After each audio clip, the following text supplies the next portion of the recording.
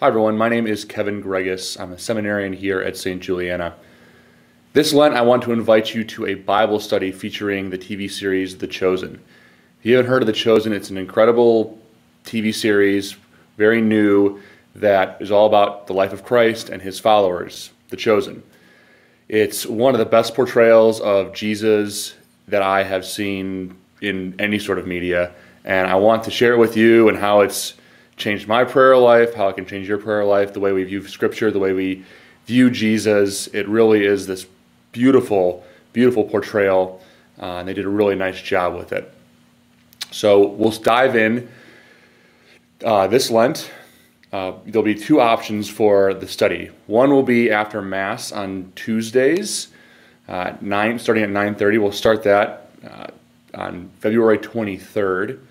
During the first week of Lent. That will be in person in the parish center. It'll be limited to about 20 people because of COVID restrictions.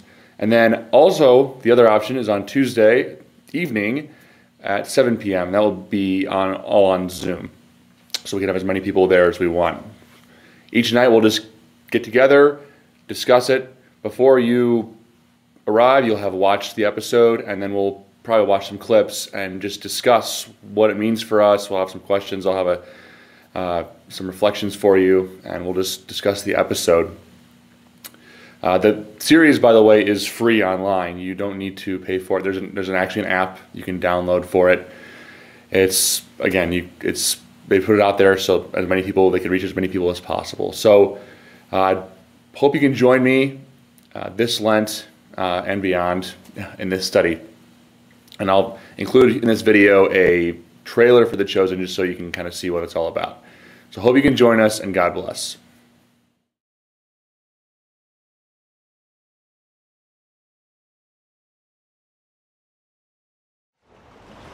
Excuse me. I have something for you. For me. Throw this down for a catch. I don't have a quarrel with you, teacher. We've been doing this all night. Nothing.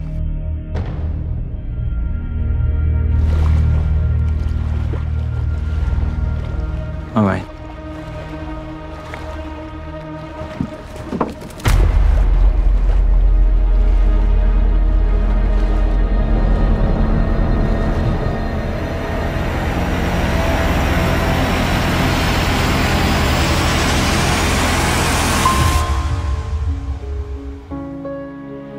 Fruit here is incredible. Everything that grows here is immaculate. Except for the people. You're such a miserable lot. You worship one God, and yet you're all divided. Only one language keeps their peace. None to speak it. You are the great Nicodemus. I serve only God. Yes.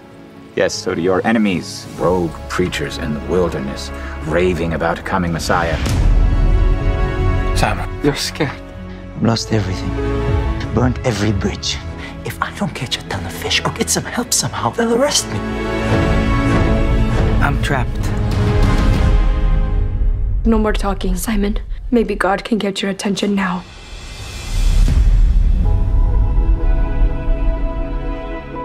Who are you? Fear not, for I have redeemed you. I have called you by name.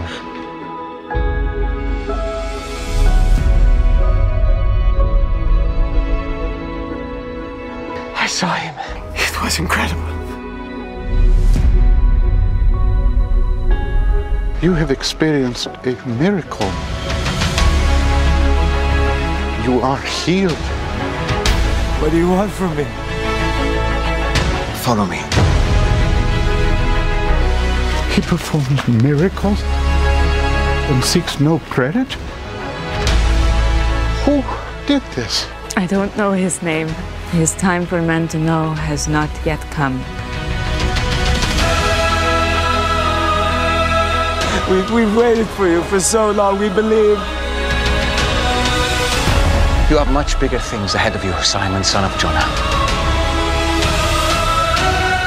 Anything is possible now. Don't you see? Would you at least know him if you saw him again? I will know him for the rest of my life.